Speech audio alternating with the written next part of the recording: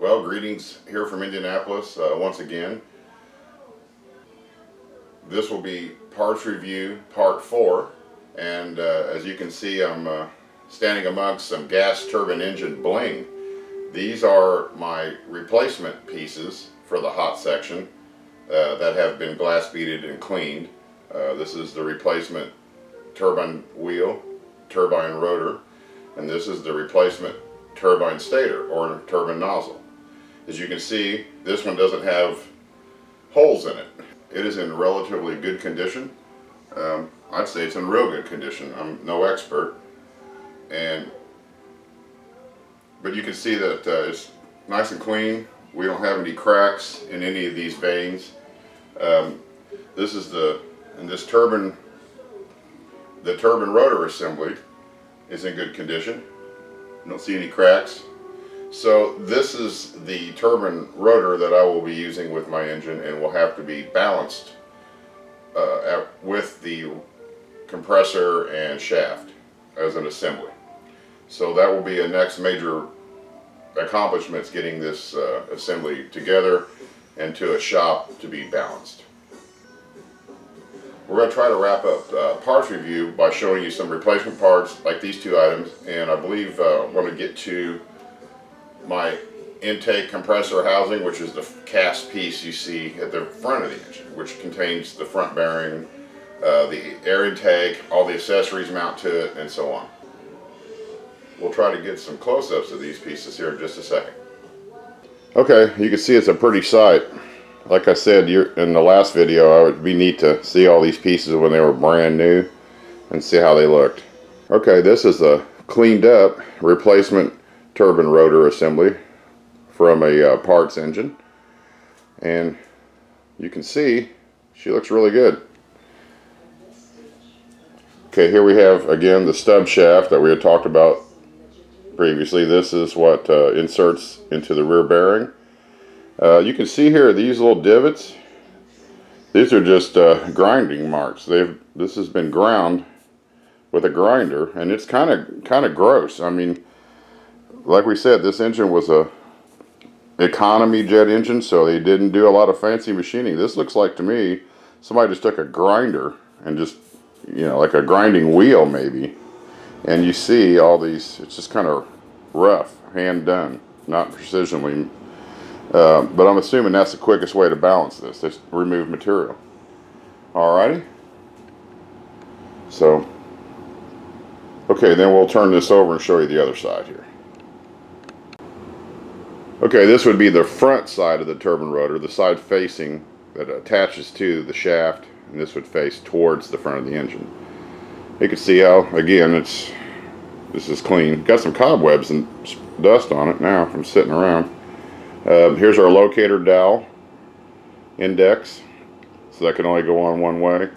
This little shoulder here, is what this fits to the back of the shaft flange, and this pin here indexes it in correct orientation for balance reasons.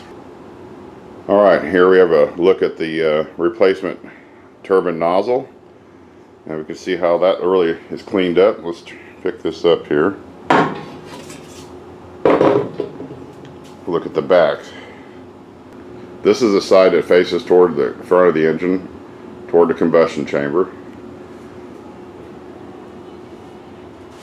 You can really see all these welds. Each one of these vanes is welded at the outer ring, and it's welded here in the inner ring. You can see here. So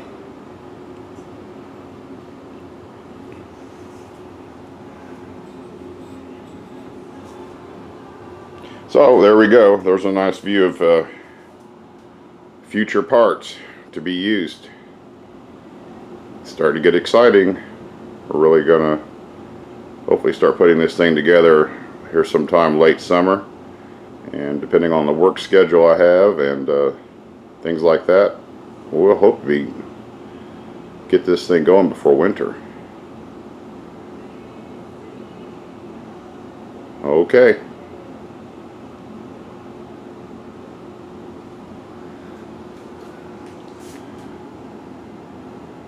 And there we have some beautiful gas turbine engine, vintage turbojet engine bling. We'll just call that bling.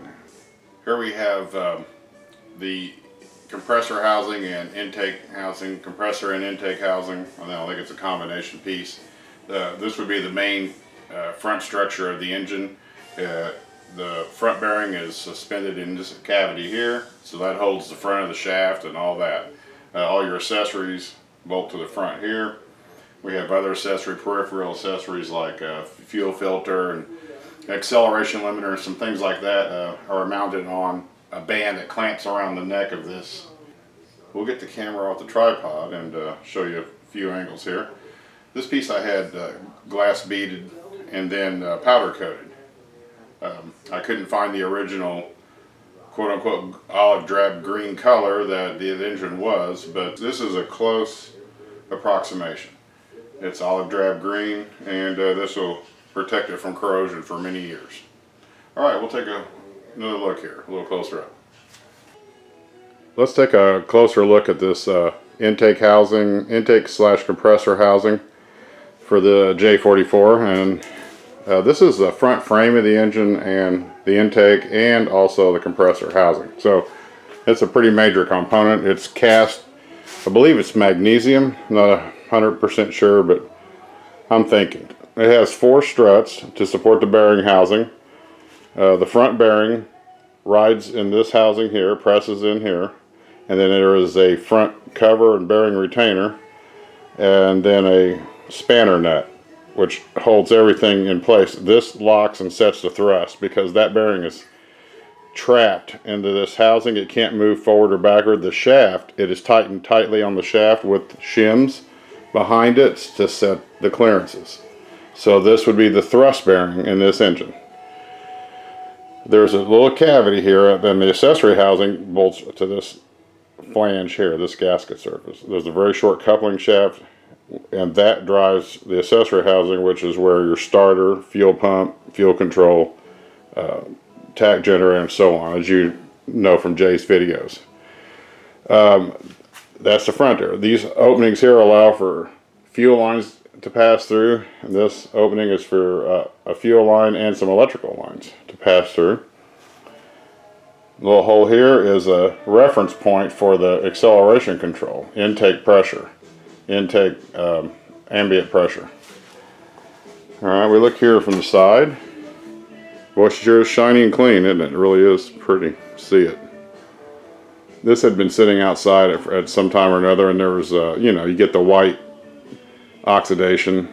And like I said, this may be an aluminum piece. I know that aluminum and magnesium both can oxidize badly if they're not treated.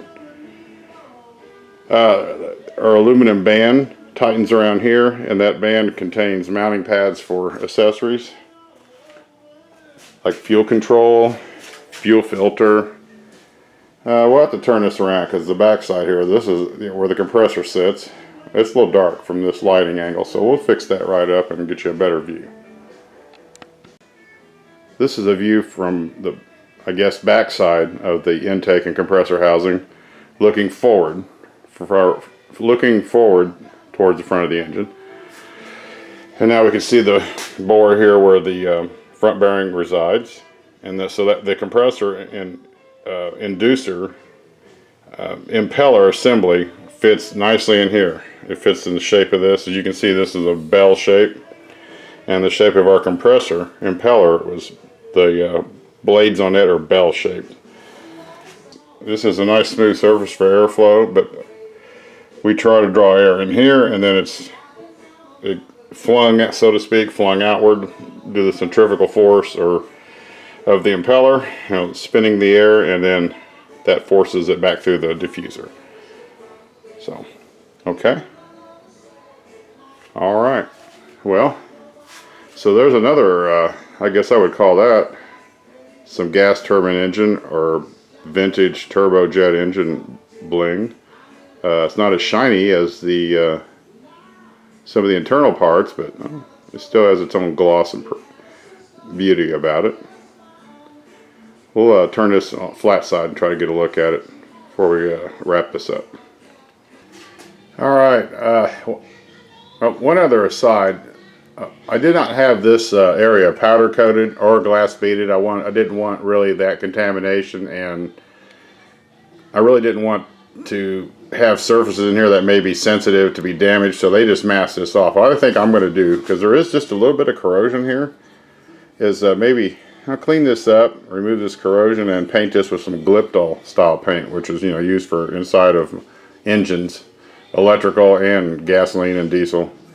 And it's oil proof, and it seals this surface up so as not to get corroded. This is a dry area. There's no oil in this. This is a dead space between the accessory housing, which has oil, and this bearing, which is oiled again with an oil mist, and it's got a seal here so that doesn't come this way, that any excess oil and air blows through and comes out and is consumed in the engine.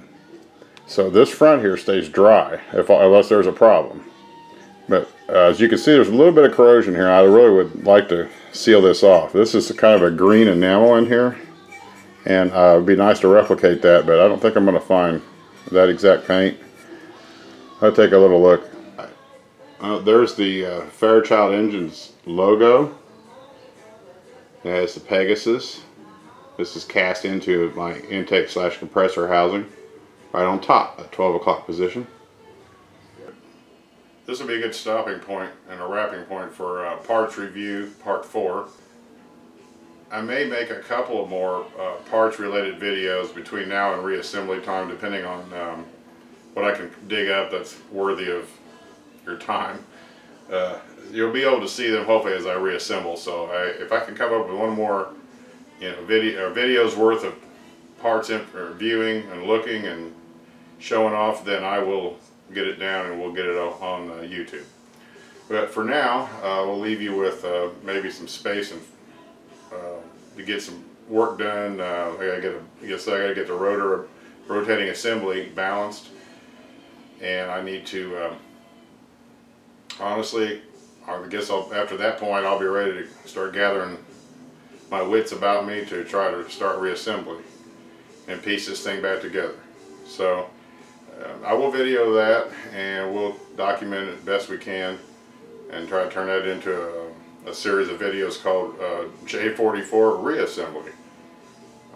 So, alright, I appreciate your time. I thank you for your interest and your watching, and feel free to comment or ask questions. I'll try to help you best I can.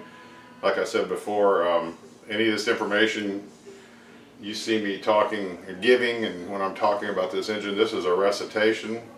I'm not professing, so I'm still learning about this engine, and obviously gas turbine engines in general, but in particular this engine.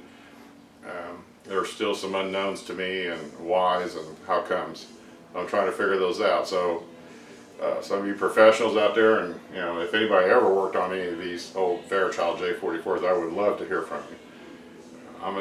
That's a 50s thing, so a lot of those guys are long retired, and they may not even be with us anymore on this earth, but if they still are, any of you out there who used to work on these and know something about them, I'd be thrilled to hear from you. But I think it was a little known engine, and it just doesn't really have a lot of fame and recognition.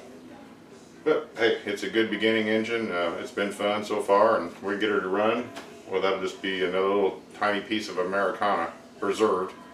Maybe I could end up in a museum one day and donate it or something in a future project. Alright, thanks for watching.